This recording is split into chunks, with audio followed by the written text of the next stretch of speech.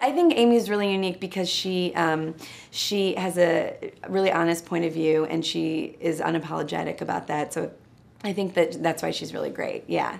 And getting to work with Bill again, the different people in the cast. Yeah, it was really amazing to get to work with Bill again because he had been off of SNL for a year when we started filming. So it was really cool to get to work with him again, and then to get to work with Tilda Swinton. She's like so amazing and so funny in the film. And yeah, and I'm from Cleveland, so getting to work with LeBron was really great. So yeah, it was amazing. And a lot of improv on this, scenes that stick out Yeah, to you? we got to improvise quite a bit. We would, sometimes do the scenes as scripted, and then we get to play around with them a bunch, and it was so much fun. It was really, Judd would have ideas, and he would shout them out, and we would improvise off of those, or Amy would have ideas, so yeah, it was great. Anything stick in your head that was like, oh my gosh, I said that?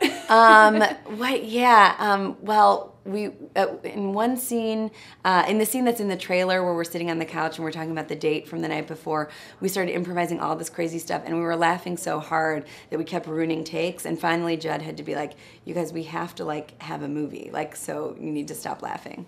Can you repeat the sentence and finish it? You may be a train wreck if.